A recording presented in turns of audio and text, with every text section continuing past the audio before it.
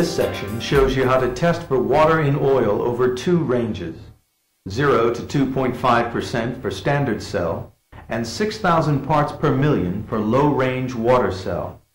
You must run separate tests for the two different ranges. There are two cells. For a standard cell test, select Mode 4.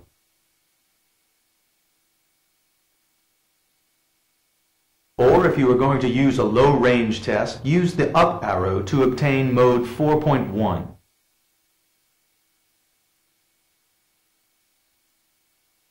Place the cell on the console and remove the end cap. Then add 20 milliliters of reagent A up to the internal lip, which is here.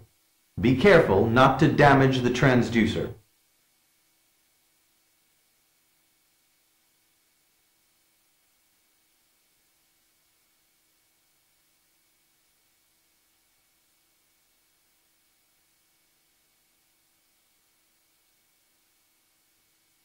Add 5 milliliters of the test oil using a syringe. Take a sachet of reagent B. Be very careful with this. Don't inhale it and mind your eyes. Cut the sachet along the dotted line, pinch it like this, and place it upright in the cell, being careful not to spill it.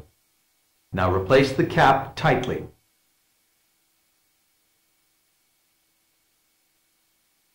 Wait until the reading has stabilized.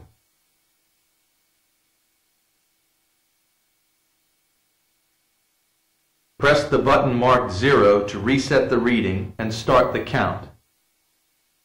Remove the cell and shake it until the display reaches 120. Then replace it on the unit. You must shake it thoroughly or the test won't work. The unit will now display the level of water contamination. Incidentally, if you're using the low-range test, a variation of plus or minus 50 parts per million on repeat readings is quite normal. To summarize, select test range. Add reagent A and then oil.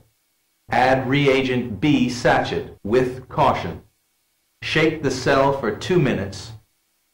Replace and read display.